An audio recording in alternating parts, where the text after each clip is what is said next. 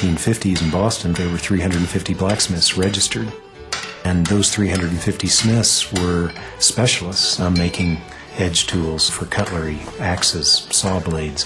Some were making household hardware.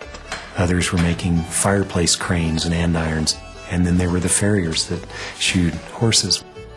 After World War II, these were all more easily and cheaply made through manufacturing processes that mass-produce these same items.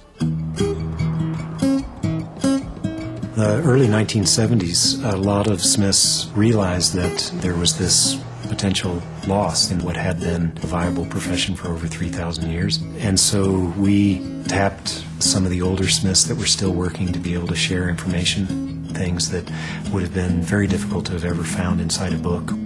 There was still a demand in the home building industry to supply hardware for homes.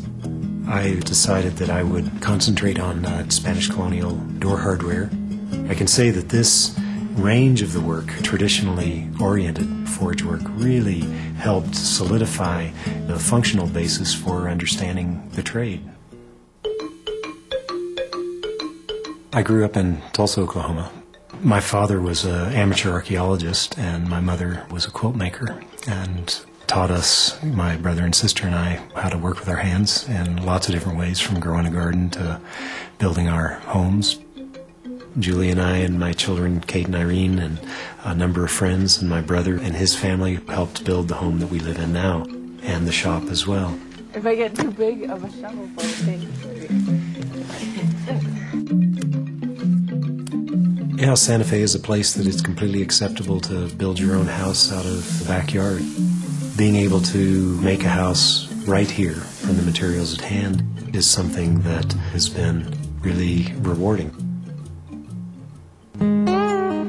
My folks separated and divorced when I was 12, and Mom moved to El Rito and invited us out during the summers, and it was during 3 different summers that I spent time with Peter Wells, a blacksmith and a printer. He had a small blacksmith shop and taught me about blacksmithing.